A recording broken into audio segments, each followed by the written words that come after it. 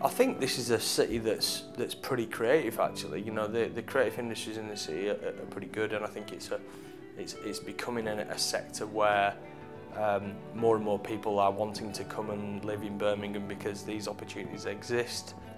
We're a big radio station at the heart of the city that's connected with a lot of the great things that are going on.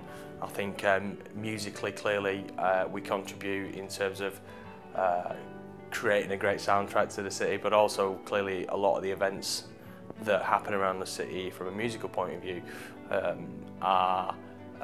we're involved in some way, shape or form. We work really closely with the two arenas here, and of course our own event, Free Radio Live, is I think a big sort of contribution towards the music scene in Birmingham.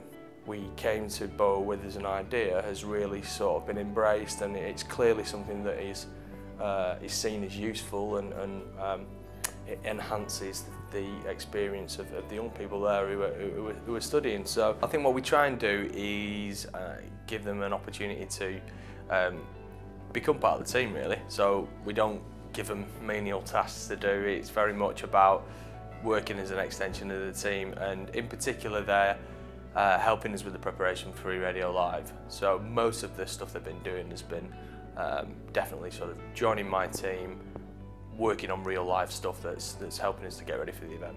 I think for us this is good because we're on the lookout for the next generation of creative talent, and I think for us being able to find people through this route rather than having to recruit, which can be more difficult if you've worked with young people on the way up and created opportunities from, that's good for business as well, to be supporting young talent and creating avenues for them to come and gain experience.